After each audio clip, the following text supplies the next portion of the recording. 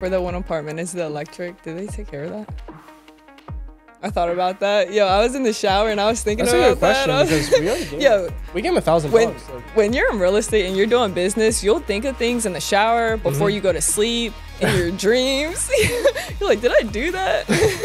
Wholesaling is still one of the best options you could do. Really I wasn't dedicated. I wasn't consistent. But if you are even like persistent with that, it can take a long time. Why I also recommend, like, if you're doing a fix and flip, try to get an inspection done on the property. We don't do that. We just bring our contractor and we just trust God. We just hope that he knows what he's doing, which he does. He's a great guy. Welcome back to the Investor Unite podcast, where we talk all things real estate, business, and entrepreneurship. If you are looking to ignite your real estate investing, then join us on Investors Unite. And on today's podcast, I have one that is pretty exciting, I'd like to say. So you definitely want to stick around. It's going to be a mix of entertainment with education.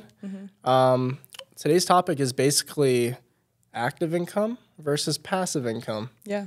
And the way that we're going to kind of format this is it's going to be in a debate style. So we just had our presidential debate. Somebody got destroyed, somebody won. So that was kind of cool. Yeah. And we're going to see what happens here. Although, you know, just to say it, we both kind of agree with the same things. So it was a little bit difficult trying to figure out who's going to argue which side, because one of us didn't want the one side. But no, I'm excited. So it's going to be, Stefanie is going to be arguing for active income. So that will include wholesaling, novations, fix and flips, anything of that nature. And then myself, I'll be arguing for rental properties and kind of just like the different ways to acquire those and what the benefits and some of the cons might be of both. Yeah. So I'll argue the benefits. You can tell me the cons, and I'll see if I can contradict those. All right. So yeah, I did not. He said he over here was studying and stuff. Like, I didn't study too much, to be honest. Which I'm just going off the dome. Like, so I was just trying to touch base a little bit. I was going through and watching some videos today, just like, what are all the different methods of income generating things, I guess you could say, for rental properties? Like, what are the different ways to make income versus like a fix and flip, and like in terms of like taxes and like other stuff. Like, I wanted to make sure that I knew what I was talking about. Yeah. Just so that, you know, whatever I say is hopefully correct for the most part. For the viewer. Yeah. So let's, I guess, start off with the easiest, you know, the easiest method, and some would say the best method just because it's risk-free, which is wholesaling. Wholesaling. So what is wholesaling? Wholesaling. So basically, wholesaling, just to break it down, easy terms, you find a distressed property, you reach out to the seller. Seller wants to sell. You get a purchase and sell contract with you and the seller, and then you have equitable interests within that property there for you to be able to market it and find a buyer. Let's say you and the seller agreed to the price of $100,000. You go and find a buyer for $110,000. Then you give that buyer an assignment agreement, which you are assigning your rights of that initial purchase and sell contract to them. They sign that, you make $10K. Literally, that's simple. That's simple. So, I mean, there's two different ways you can do assignment. Wholesale deals is you can assign it, or you can do a double close. Now, with the assignment, the buyer's going to see how much you make, and the seller will see how much you make. Yeah. But for a double close, that's where they don't see that stuff, which is nice. Would that be the only reason to do a double close? Is just so that either party could see what you had purchased it for? Honestly, it's up to you and the seller. I mean, whatever. Like, for us, we do a lot of double closes. I don't know. It just feels more... It feels more appropriate because it's like, okay, we actually have some skin in the game at this point. We actually went through and did purchase the property like we were saying. Whether or not we turn around and resell it or not, I mean, that's completely up to us once it's our property. Yeah. So I feel like it's just a little bit more morally, you know, acceptable. But at the same time, if the seller and the buyer are both aware of what your profit margin is, what you're making, then it's like, then once again, might as well just do an assignment. Because double closes, just a little backstory with double closes, you're going to have to pay double, you know, with fees when it comes to closing. So just be aware of that. But in regards to like pros, so I'm basically going over my pros with wholesaling. So number one, I like it where it's an easily like scalable business model. It is. I used to be like not a numbers person, and I'm still like not the best numbers person. But I love to look at the numbers and look at the KPIs and see like, okay, last week we did this. Now let's push, let's make more calls, let's, make more offers, send out more contracts and just scale that way. And then whatever we see is working, just double down on that. So I like personally, I just like seeing that and I like being able to scale a company. Yeah. So, I mean, that's a pro just for me because that's what I like. Right. And why is it such a great way to get started if you were a complete beginner? Yeah, so... Besides, like, scaling. Right. So another pro is you don't need your real estate license. You can literally just start tomorrow with cold calling. You do need some money. There's, videos out there. Like, you don't need any money to start. But in reality, like, you can go drive for dollars and find a distressed property and stuff like that. Call up a seller. But you will need some money just for that earnest money deposit. Which it could be as little as $20. It could be $1, honestly. It could be a penny. Yeah, we did it on one of our properties. We did $1. Because we were broke. Yeah, we did $1 EMD and everything was cool. So yeah, a lot of times all you need is $1 to start wholesaling real estate. And you need a contract. And you need a contract, which you can get from like an attorney or your title company and stuff like that. So super low barrier to entry. That's why I believe it's great. Now, if you are looking to scale, you are going to need like a dialer. What else? It depends if you want to get into like probates. You can get mailers, stuff like that. Yeah, it just comes down to whatever you prefer in terms of marketing. Yeah, the platforms is what's going to cost you a good amount of money. But overall, low barrier to entry. You could get a deal literally next week and make 5, 10K and then just keep doing it, recycling the process. That's such a clip right there. Yeah. You want to know the cons, in my opinion, to wholesaling? Yeah, what's the cons? All right. So how long did it take us to close our first wholesale deal? I know you know. Exactly, from us partnering. From us partnering, yeah. So we partnered in like February or March of 2022, and we got our deal closed. It was like early July of 2022, or it was end of June. Really? Mm-hmm. Of when we partnered. For a reason, I thought it took we were like 9 months deep until we closed our first deal. No, I mean, for me, like I knew about wholesaling. Yeah. Even before I got my license, I knew about wholesaling, and I would do it on and off, on and off. So for you, it was a long time frame. It took really long. You weren't dedicated to it. I wasn't dedicated. I wasn't consistent. But if you are even like persistent with that, it can take a long time. But that's your side. That's your side. Yeah. So I'm going to kind of combat this in the way of risk, right? Mm-hmm. So yes, it is risk-free per se because you don't have much capital into the deal, right? Could be as little as $1, as you were saying. Yeah. What I will say, though, in terms of risk is time. Because time is money, right? Yeah. And it does take a lot of time in order to go ahead and build that list, to go through, skip trace it, call all the owners, have your follow-ups, set the appointments, get the contract signed, then to take that contract and dispo it to your end buyer, and then send those to the title company, and another 30 days typically until that actually closes. So it's risk-free in the time, in the way of capital, but not in terms of time. The other thing is that this is going to kind of be my argument actually for all of the active income streams is you do that one deal, that's it. That is true. That's your lump sum. That's true. It's like, yes, it's very nice, and everyone loves seeing those big checks, but at the same time, you're not getting that check every month unless you're continuously working for it. So in that manner, it's kind of more of a job than it is actually being an investor. So I don't know. That's kind of just where I see it, where it's like, no, I absolutely use wholesaling. I completely agree. Wholesaling is a great method, especially, I mean, even if you're going for fix and flips, but let's say you find a property that, it might not be in an area that you specialize in, or you might not have contractors in that area. Wholesaling is still one of the best options you could do. It's like, okay, you bought it discount enough to do a flip on the property.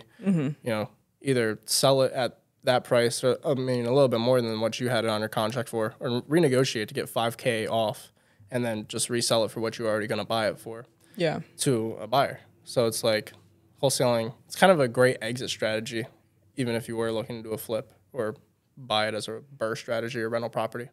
So. Now I will say wholesaling is like the foundation of everything. So the pro with this is you're going to develop that skill of being able to find deeply discounted properties. It's true. Which you can also utilize the method to be able to find great properties for your, not just for other investors, but most importantly for yourself to start building a portfolio or whatever you plan to do, or fix and flip, with those properties, so you can make even more of a spread. Right. Now with that, it's nice because although it's a one and done, you can still stack up so much cash where you can utilize that money to stocks if that's what you want, or if you want to go into rental properties, or there's so many different options out there. What you can syndications, you can set your money towards. Yeah, absolutely anything. No, that's a good point. So I'm going to argue the fact that buying rental properties is better. Okay. That's it. That's all I got. No, I'm just joking. So there's different ways to acquire these rental properties, right? Yeah. Obviously, there's a very traditional method where you can go through, save up your 20% down, which technically doesn't have to be 20%, whatever loan program you're going through, or even if it's private money, right? But anyways, buying pretty much a turnkey property, calculating what your mortgage and expenses on that property would be, making sure that you can rent it out for more than that number, and then simple as that. So you're putting down a lump sum of money to gain, hopefully, a couple $100 per month of pure cash flow at the end of the day. The nice thing about that is that you're not making money in a one-time deal.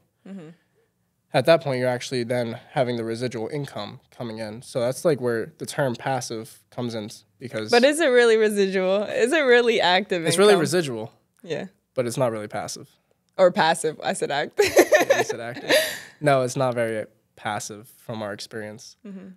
Maybe once you get to a higher level and you have an in-house property management team and you kind of build out the entire system, at that point, I'm sure it can become more passive. I don't know if it's ever 100% passive. Right. Because you are going to have issues. Like, there's things that you just lost this whole argument.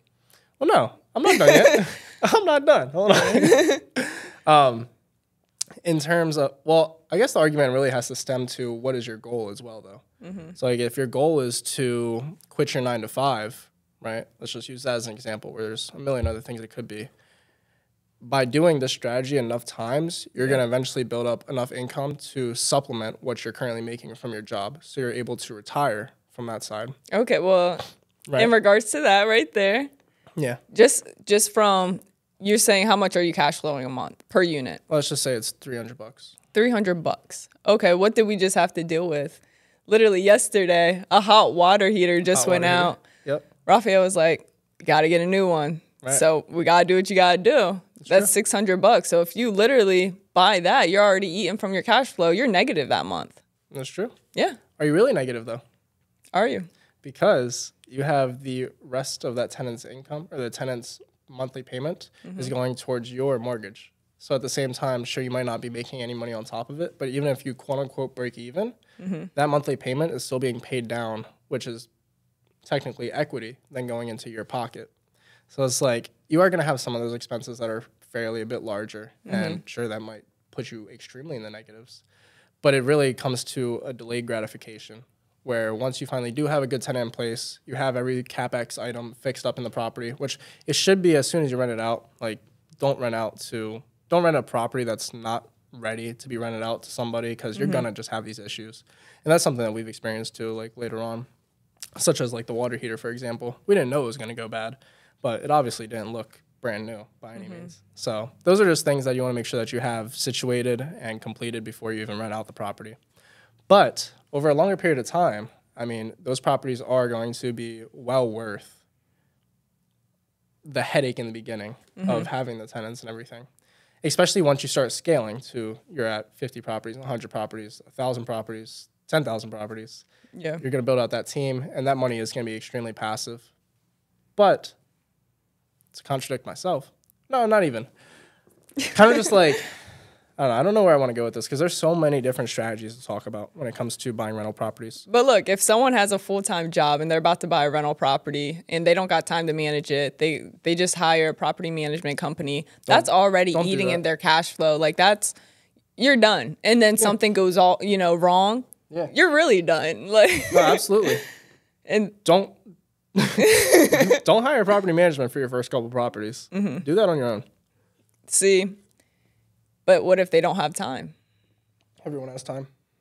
That's BS if you say you don't have time. Yeah. If I can work a full-time job, do wholesaling, flipping, novations, and rental properties, manage all of it, you got time.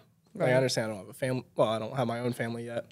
I know that's something that people like to use as an excuse, but instead of saying I can't do it, just say, how can I do it? Yeah. And then you'll figure it out. If you really want it, you get it done. Yeah, it's kind of like my motivational speech before we came here. Yeah. It's like, you got to want it, not just like it. That was my senior quote. What? You gotta want it.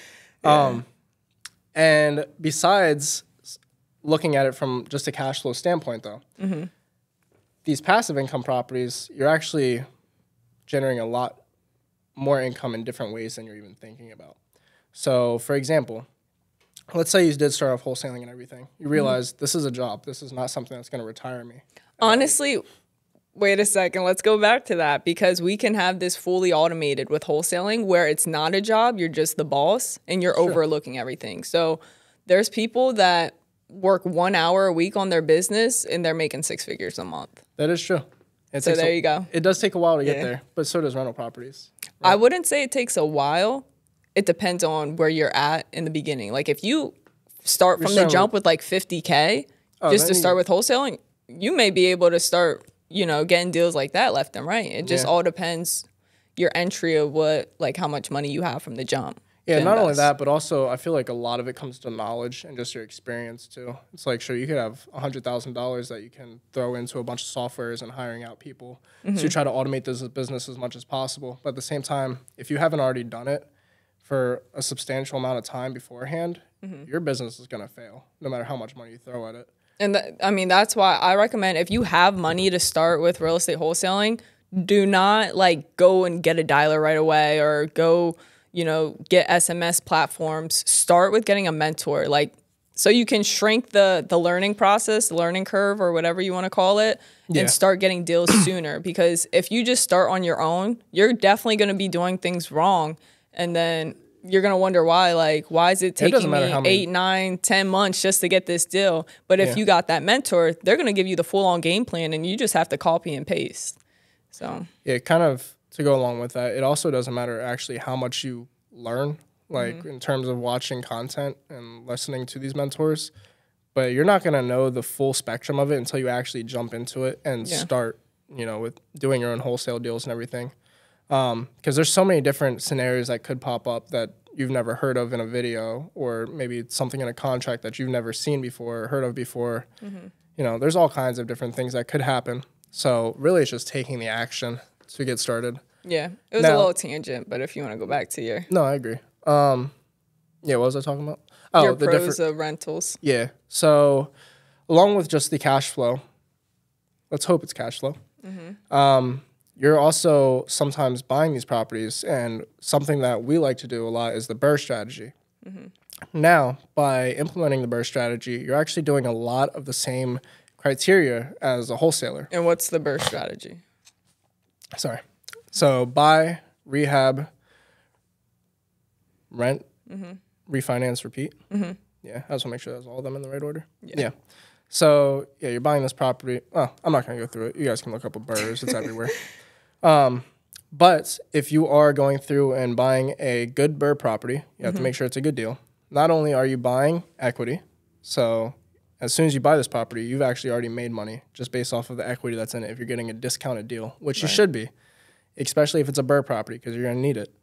Along with that, you're going to own this property. It's not a one-time payment. So throughout these courses of years, we're not looking to buy these properties and hold on to them for a year, 3 years, 5 years. We want to hold on to them forever, for as long as possible.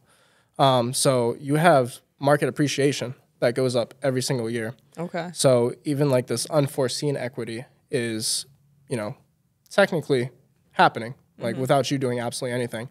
That is what I feel is extremely passive, not necessarily cash flow, but the equity. You're not doing anything for that equity.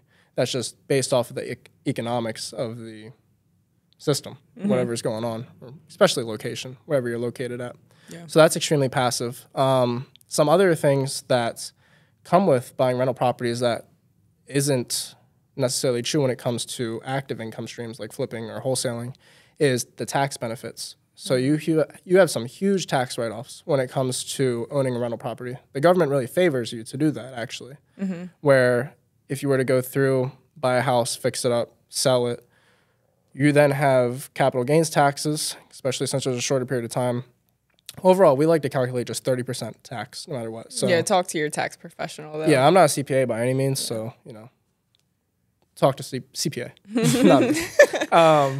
But yeah, so typically, like, if we were to go through, make $100,000 on a flip, we actually have to take 30% of that $30,000 and throw it into a whole separate tax account for whenever it comes time to, file taxes, right? April, whenever you do it. And with a rental property, it's actually beneficial because there's so many advantages, such as depreciation. So since you're holding on to these properties, you're not going to sell it, so you have no capital gains taxes associated with it. You're just keeping it. You now have depreciation as well. So any of the rehab project that you're putting into the property is now considered a write-off when it comes time for tax season. Let's say you bought a property for $100,000, you put $50,000 worth of work into it, and it appraised later on for let's say $300,000. So hope, but that $50,000 is actually a write-off. Something else that I wasn't extremely too sure of, I don't even know if it's still 100% true, but the interest that you're paying on these rental properties is also a write-off. I believe so. I think so. Is also a write-off at the end of the year. Don't quote us on that. Yeah, don't quote us because this is something we're still trying to learn, figure out. But from what I've heard is we're paying 9.125% interest on our one property, which I'm just going to throw it out there. Our monthly payment is roughly $3,300, and the 9% interest makes up about $3,000 of that. It's crazy. Oh my gosh. Yeah, our principal is only it's horrible. $300 a month. Yeah. Absolutely insane. So technically, if you have that $3,000 of interest payments for a month, that's $36,000 a year of write-offs, not including all the depreciation that you've already done to the property. So that's another way of just making money.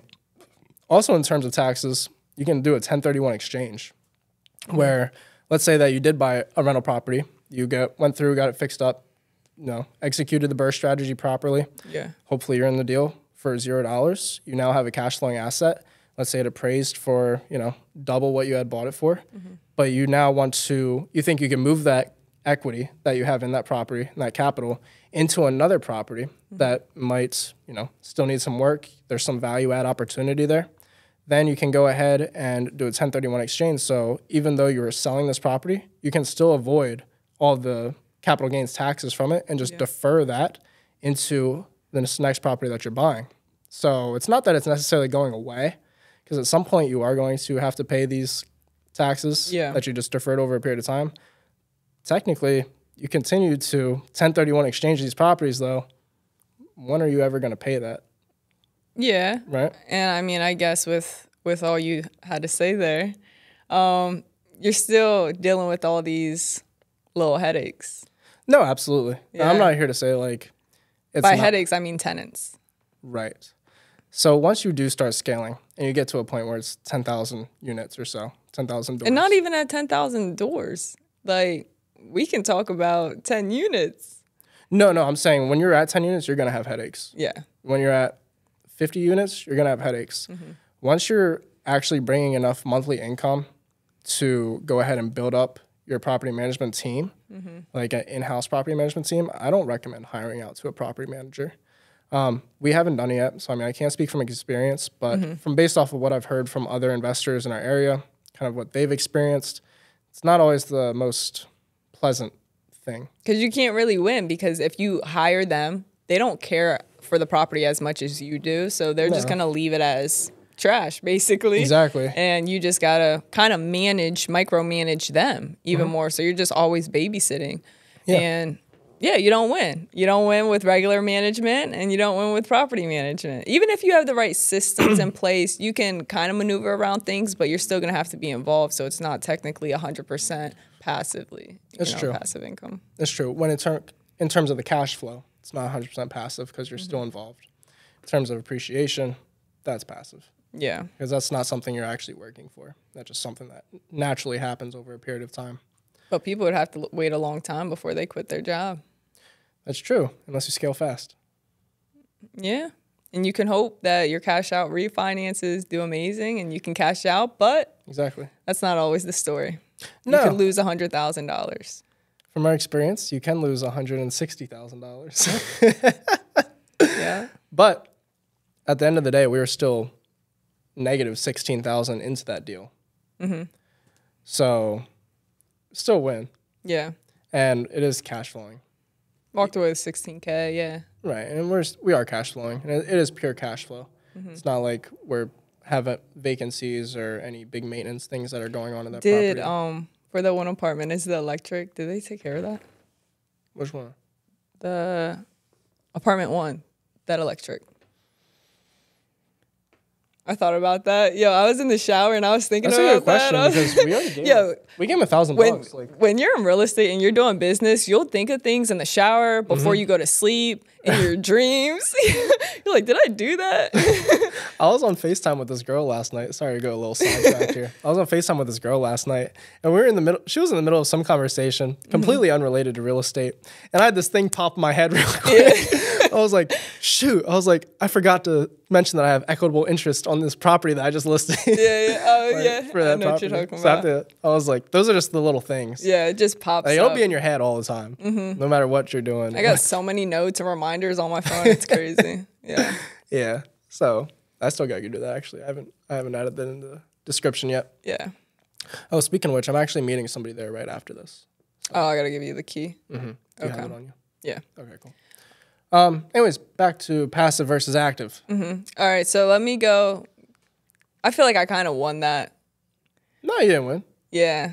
I don't know, like, if someone is older or even younger, like they need money, they have a job, they just can't live off of that so-called cash flow of a couple $100s a month, and Correct. Something goes out like that. Like, you need a good amount of money if you don't need necessarily money to do rental properties. You could just dive in like we did, being broke, but you're gonna have some scary months. Yeah, it's all with the risk tolerance. Yeah, had a scary year. So who is somebody that you think is not fit for an active income stream? Active. So we're not doing passive. Well, I'll question myself with the same question after you. Who shouldn't do active? I mean, we haven't even done all the active streams, though. Okay, well, yeah. We can continue. Okay. The next one. Yeah, we can go through to my favorite, actually. Fix novations. Okay, let's do novations. All right, so novation basically is like a wholesale deal on the market. So it would be listed, which is amazing because you're able to not only just sell to a cash buyer, but sell to a regular buyer, which they'll be willing to pay more for the property. Right. And with the property staying in the seller's name and you not actually purchasing it and it going into your name, you're able to sell to a FHA buyer, VA buyer, government loans, period. Right. So that really helps a lot.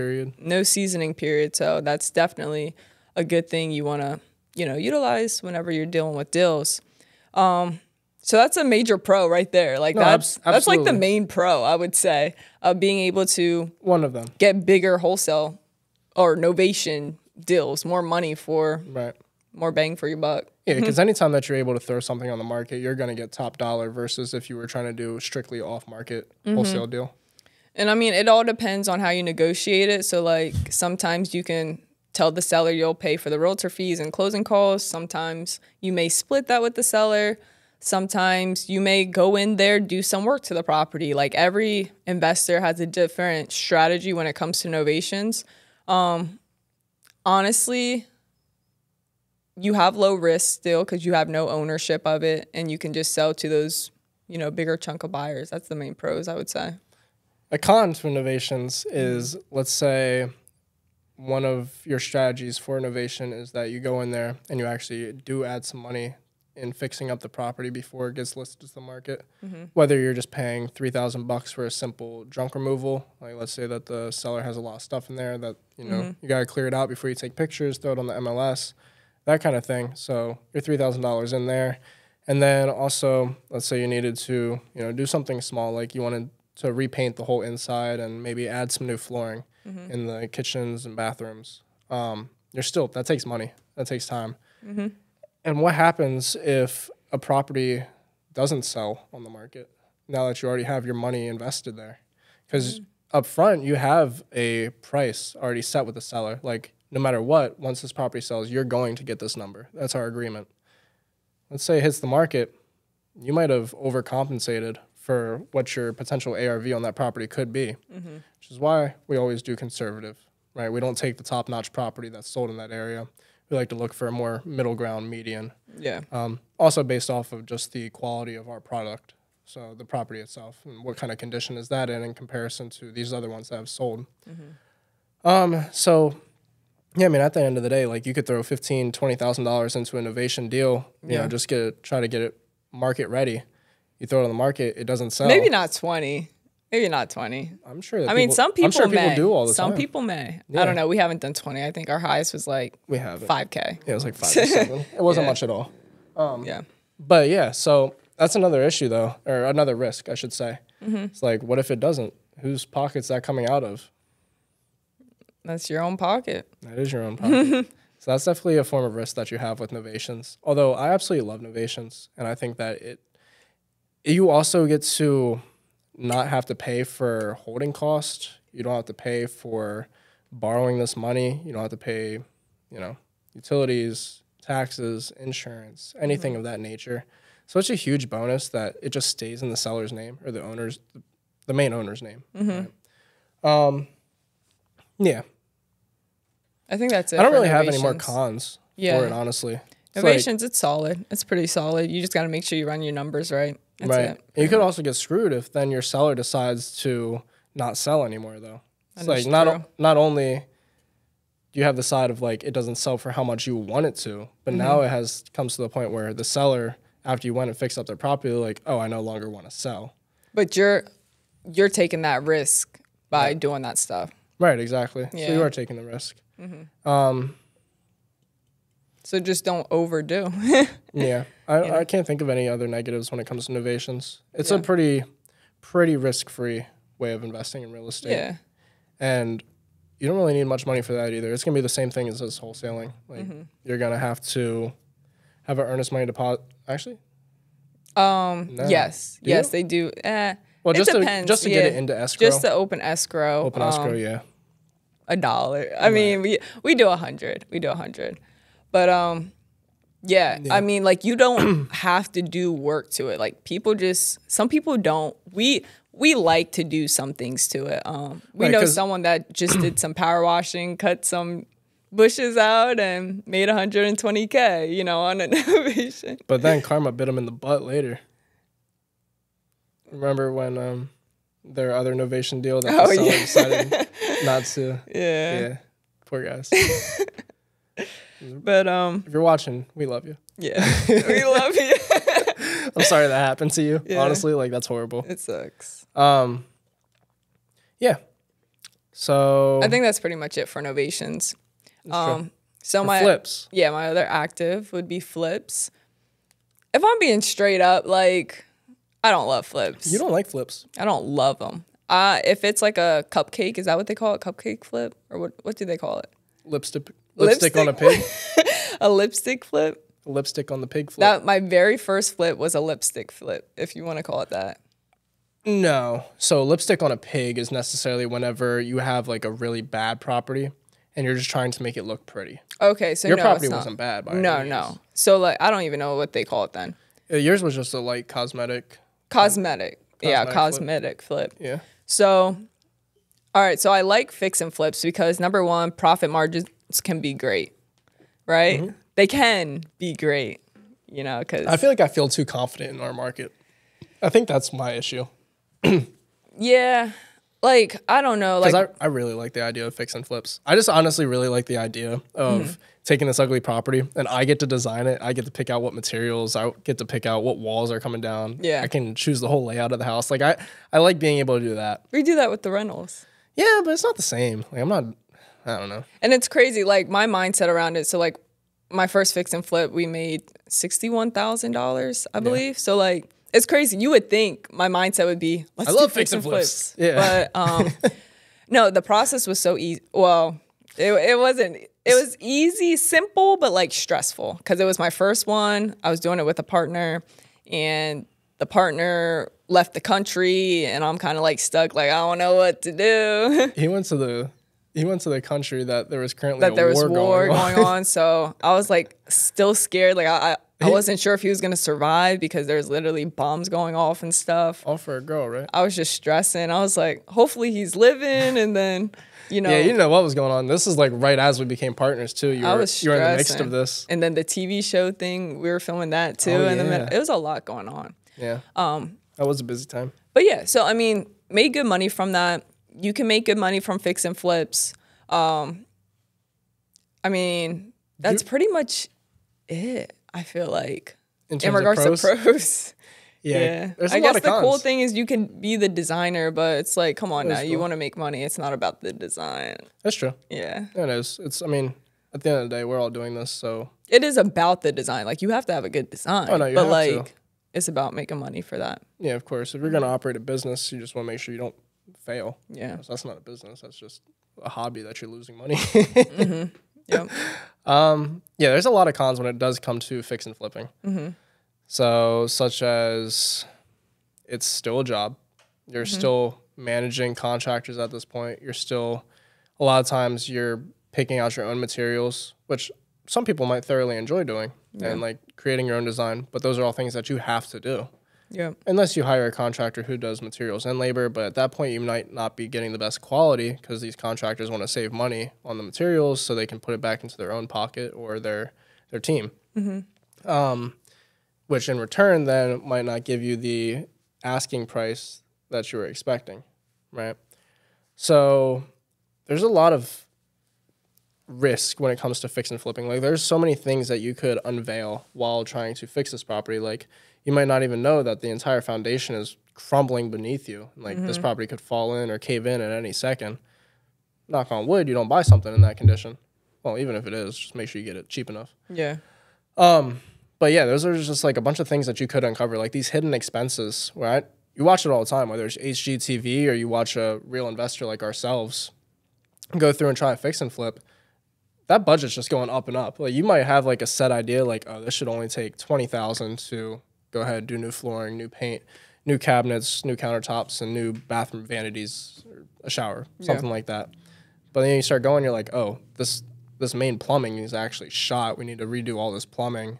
Oh, that roof is actually just 5 layers of shingles on top of each other that have just been continuously patched. That needs to be ripped off. You need a new roof. That's another $10,000. There's all kinds of things that could pop up. So it's very risky when it comes to that, especially if you don't have somebody on your team who is good when it comes to contracting and like inspections.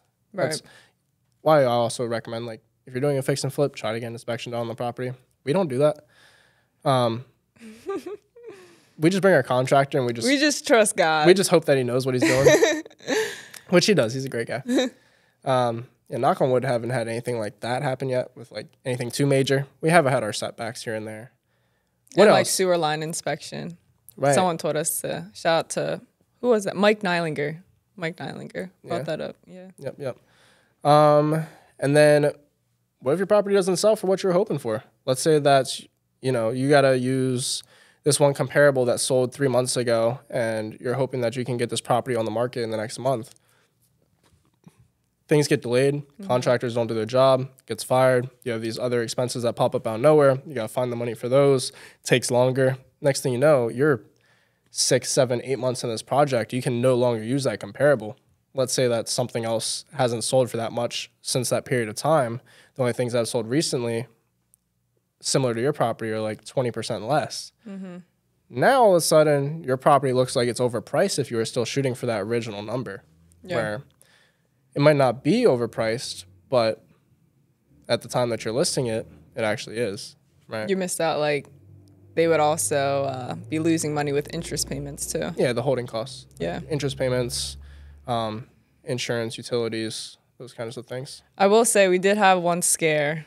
It was a property out in Hershey that we thought we were going to make like $80K from it. And it was a wholesale. So basically where we bought it, so it was in our name, and then we did some work to it, so like a super light flip, right? Yeah, and then put it back on the market. Yeah, ripped out all the carpets, exposed the original hardwood flooring, tried to refinish those a little bit, tore down all the wallpaper, repainted the whole place, did a lot of landscaping, and then just a lot of cleaning out in general. And still put it on the market at a discounted price, but yeah, like there was a comparable literally on the same street, like 3 doors down, that sold for $405 at the time. And we had it listed at $279. Yeah, it was low. $279. So we were like, oh, this thing's gonna sell like that. Right. And it wasn't in horrible condition. Like it was definitely livable. And it was summertime too. So like it was great timing. Yeah. The kitchen was a little bit outdated. The bathrooms were a little outdated. Everything was functional. You know, decent property. Huge 2-car garage. Great backyard. Everything. Yeah. 2 weeks on the market, no offers. We're like, okay, this is a little odd. Let's just have some open houses, keep on marketing and stuff. Another 2 weeks go by, still nothing. Like, was it that long? Yeah. And then we're like, all right, what's going on? We're getting a little nervous, like what's happening? And then during this time, we're like, maybe we should keep it. You know, it's a possibility. Maybe we should just do the flip ourselves. But then it's like, it's too risky. We'd have to go back to our lender, but he didn't want to lend us this much in the first place, like to do a flip. Because I think our initial thought was to do a flip. Yeah. He only wanted to lend us that certain amount, which only made sense for a wholesale. And we're like, no, you know, let's just wait it out and see. Hope for the best. Right. Yeah. So it's like over a month. It was probably a month and a half, I think. Maybe a month and a half. And then we finally got something. But it's just scary because who knows? That could have just continued to sit on the market and we would have just been, what? I don't even know. SOL. Like, yeah, it would have been bad. Yeah. And then all the interest payments just coming out of our account and stuff. So. And I think one of the main issues with that property, at least for example, is that we didn't really look at the floor plan. The floor plan was very janky. It was like you weren't able to open any walls, primarily because the addition that was built onto the house had an exterior wall that was then brick. It was load bearing. It was brick, and you couldn't knock that down to open it up at all. And then the basement steps went right in between the living room and the kitchen, and like you can't take out those walls because that's the basement steps right there. You would have to relocate the entire stairs. There was no way of really adding a fourth bedroom either. Like there was no kind of real value add opportunities there, and it was just a very strange layout to where you couldn't open up the place at all. Yeah. Where the comparable was completely open. It was a beautiful 4-bed, 2.5 bath, I want to say. And that's sold so. Right. So it sold for $405. So we thought, hell, at $279, like this is right beside the hospital, right beside a really nice. Yeah, we were like, this is a bargain. Yeah, it's just a great area. Eventually, we did sell it, and we still ended up walking away, I think, with like 19. But that made us start second guessing. I think it was 20, but it made us second guessing wholesaling. Yeah. Yeah. Just because that risk factor. But the last active income would be what is it? Or is that it? I mean, you got wholesale, novation, fix and flips, wholesale. Yeah, that's it pretty much. It's pretty much everything. Yeah. Another thing we could also add is creative financing, but that's kind of like, it depends on what you do. Like, because you can do a fix and flip that's creative. You can do a rental property. Rental that's creative. So that's kind of like in the middle. Area. Yeah. For sure. So I think we touched on just about everything. Yeah. So I'm going to ask myself the same question I asked you. Like, who isn't built for passive income? Who shouldn't be buying rental properties per se?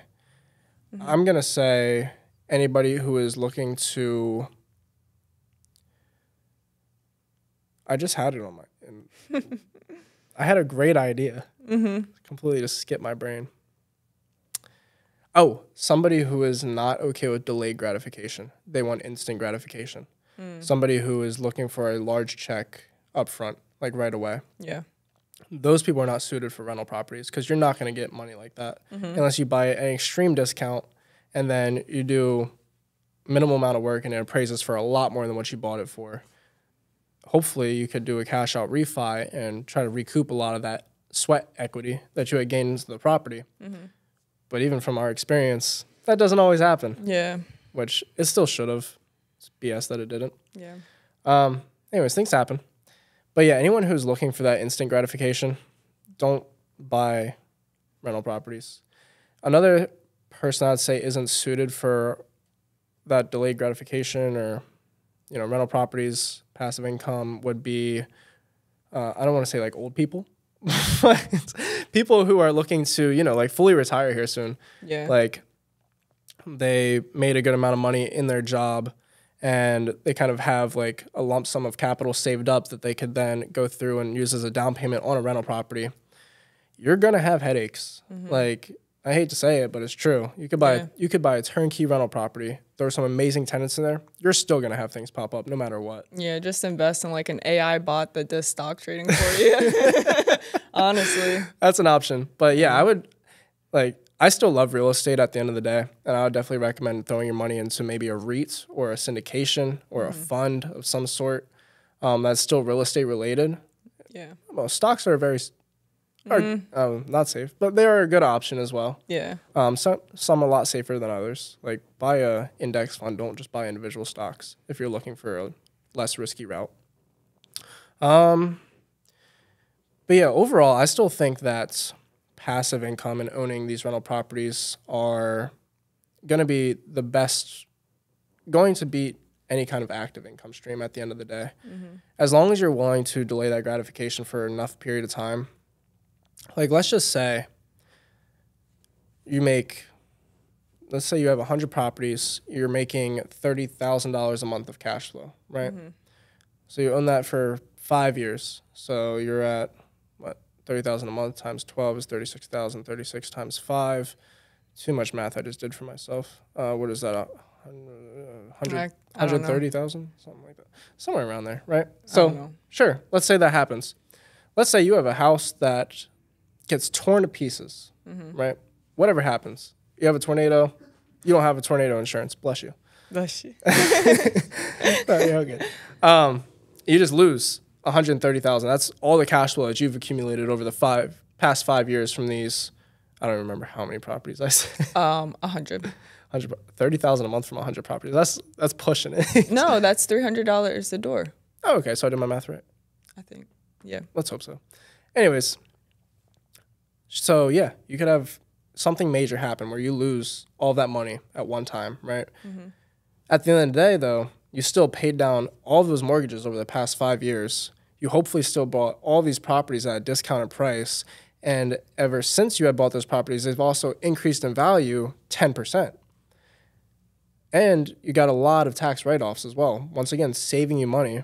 Not only that, but you could also save money by potentially living in one of these 100 units that you own. You're now not spending any money for rent. You don't have your own mortgage coming out. That's being covered by your other tenants that are in this building.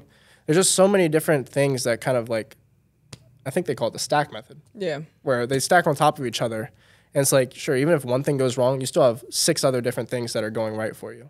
Gotcha. So it's like, I feel as though in the long run, it's a lot less risky than any kind of wholesaling, novations, or fix and flips combined. And hopefully at some point, you get to the degree that you're not involved in any of it, right? You scale to 10,000 units, you have an entire team built out under you, and hopefully any situation that comes up within those rental properties can be covered by your team and doesn't even have to make it to your desk. Right. Or to you in any kind of way. So that's definitely the end goal at some point. And yeah, so I don't know. Obviously, there's pros and cons to both of them. Yeah, and I think we missed out on Airbnbs, which we haven't done one or anything like that. That would go towards the active income. That would go towards active, yeah. Which, it's a good combination of both, though, to be honest. I mean, there's midterm rentals, too. There's so much stuff in real estate, but we went over basically the main things. So what we do and what we think, well, I can't speak for you, but what you probably think that everybody should do who wants to be involved in real estate investing is to actually do both, right? So, well, wait, I got to talk about people that shouldn't do passive. Oh, yeah, go ahead. I already kind of touched on that, but in case you have different ones, go ahead. Well, if you're not disciplined, if you're not motivated, if you're lazy, if you think things are going to come to you easily. That goes for the active income too, though. Anyone who's flipping, wholesaling, if you're lazy, not motivated, not driven. Well, you could just buy a deal off a wholesaler for a rental property. But if you're not willing to go out and put the work in, then nothing's going to happen. Then it's like, don't even waste time starting the business, you know? Yeah. I guess it also does have like, don't expect things to happen overnight. Cause I mean, some deals, it's crazy. Cause I just made a video about our fastest deal probably took about an hour's worth of time to get it like that. And we made $2,500. That referral? The referral. And then we just gave it to our buyer and he saw it like 5 minutes later. He's like, I want it. Made $2,500 from that. And then the longest deal follow-up was probably like a whole long year on the one we just did in December. I had a faster deal than the hour-long one. What? My Evergreen Street deal. Oh, yeah? I called up the seller, literally figured out, he was like, I want $50,000, I'm not going any lower. I said, okay. Hung up, immediately called the buyer, said, he wants $50,000 for this property. Are you in the area? He's like, I'm 1 minute away. I was like, go check it out. Yeah, that's the same. It literally was the same thing. I was like, go check it out. He was like, all right. He went up to it. He was like, how much did you get under contract for? I was like, it's not under contract. He wants 50. He was like, all right, I'll give you 55 sight unseen. I said, okay. Yeah. Paper, sign. That's what I'm saying. Okay, so maybe it was less than an hour for me. 10 minutes. Yeah, pretty minutes. Fast. Yeah. 5K. So we got to beat that. Yeah, got to beat that time. Although it still takes 30 days to close. Yeah. But just for the amount of work you put into it. Right. Literally. Yeah. Less than 30 I remember minutes. I Snapchatted like my group chat of friends and I was like, just made 5K in 10 minutes. Yeah. So, yeah, if you're lazy, don't do real estate wholesaling. Straight up. If you're lazy, just don't do any real estate. Just don't do real estate. You're either going to screw over your tenants or you're going to screw over your employees or you're going to screw over some homeowners. So just work a W-2 job the rest of your life. Yeah. Be a sad sack of shit.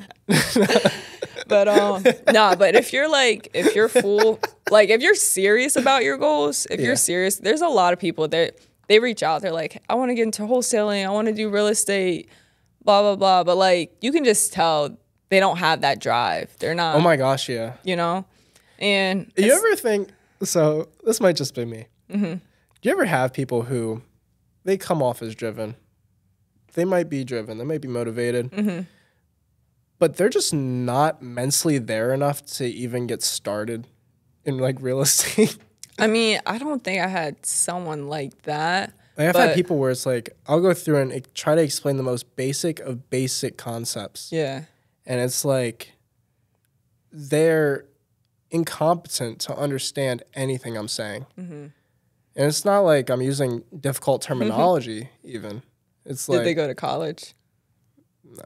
Okay. Well, I dropped out. So did I. But no, I'm just saying, like, I think there's just some people who genuinely aren't built for they may not just be built for it. Yeah. Owning a business. Not everyone can be an entrepreneur. Real estate. Yeah, it's very true. It's like, even no matter how motivated you are, it's like, I'm sorry.